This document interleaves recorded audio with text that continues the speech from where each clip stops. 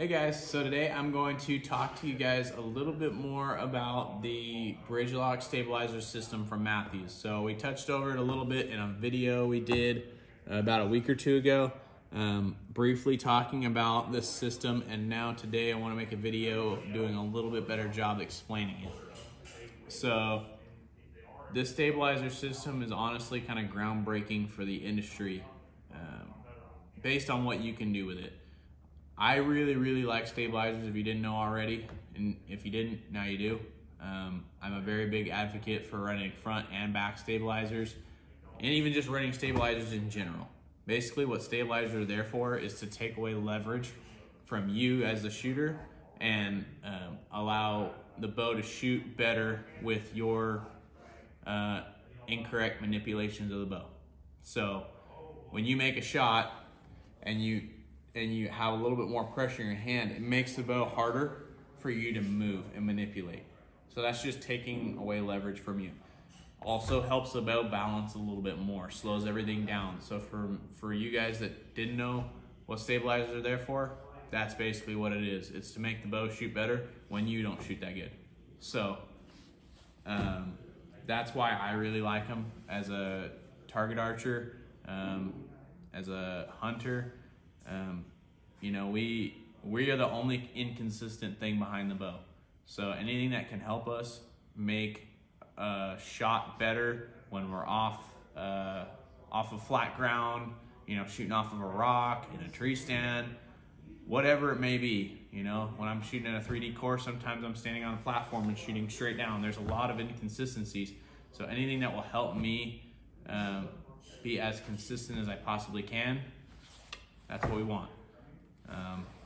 What's really cool about this system, for one, is it's the bridge lock, so it goes into the riser, but you can actually change the stabilizer length by 1/2 inch increments, which has not been done ever before.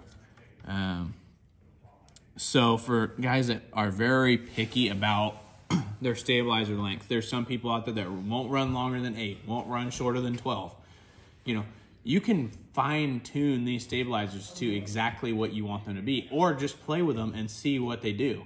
So if you're a guy like me that wants to understand everything and how it works and why it works, I especially need to know that for my target archery, but I now have the ability to fine tune and tweak my stabilizer without having to buy another one. So these are expensive stabilizers, don't get me wrong, but you don't have to buy 4 different length stabilizers to figure out which ones you like, because you're going to probably want to run a back bar, and so you also need to know about that one too.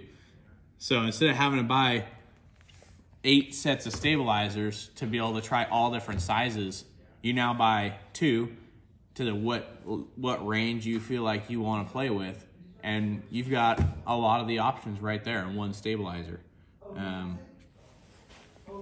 You know, I really like just the versatility of these bars.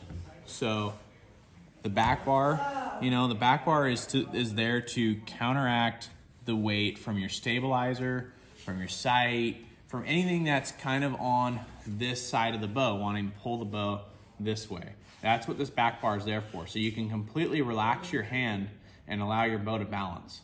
So with a relaxed hand position creates less torque. Less torque, more accurate shots. So when you have your back bar figured out where you want it, left and right, the up and down position will actually change the leverage off of the front.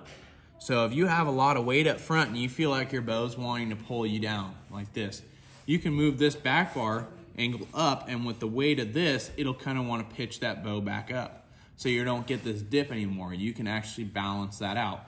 So by having a back bar, you can really fine tune a lot of your hold, fine tune the balance point on your bow. It's very important in my eyes to have that. And by playing with these lengths, if you have, you know, if you're worried about having a lot of clearance, like from your backpack or whatever it may be that you feel like this back bar is going to get caught on. Some people think it's going to get caught on bushes. I've been running a back bar for 9 years and never hooked it on a bush, and have never thought, man, I wish I didn't have that back bar. So I don't know about you guys, but I'm a lot bigger than this bow. I mean, I got to get through that bush first, no matter what. If I don't get through that bush, the animal's not getting shot, whether I got a bow or anything. So having this back bar, the mount, and the bridge lock system, oops, just dropped the little knob off. That's what happens when you loosen it too much. You can slide this back bar all the way in, or have it all the way out. So you can really figure out where that works best for you. I like running my back bar a little bit longer. For one, I don't have to add as much weight to get the same effect as running a shorter bar. The shorter the bar is, the more weight you have to run to take the leverage away. Again, we're playing with leverage. So, but then the other thing I like to do is when I'm out in the field and I'm glassing, I can put this back bar right into my hip here and put my binos right on top of the cam and use it almost like a tripod. Obviously, it's not gonna be as steady as a tripod, but it's more steady than me having my binos with one hand trying to do it. I can support this and have it stick out just past my bow so I'm not rubbing the strings in the cam with my pocket, and be able to put my binos on the top to do some glassing. I really, really like that. So again, part of the reason why I run a little bit longer back bar. We have lots of different length options. So we have the 12s, finally got those in. We've been waiting for a long time. We've got 10s and we've got 8s. So 8s, you're probably gonna be able to go from 8 inches to 5 inches, somewhere right around there for the movement. Don't quote me on that, but you can definitely go in a lot further. The 12s, obviously, you can go in probably to 8 inches. The 10s, you can probably go into 6 inches. So you have a very broad range of adjustments. And again, you have that ½ inch, increase or being able to shorten it by a ½ inch. So that's very, very beneficial to you guys. Also, for people that like to play with stabilizer weights, we also have the weights for these stabilizers.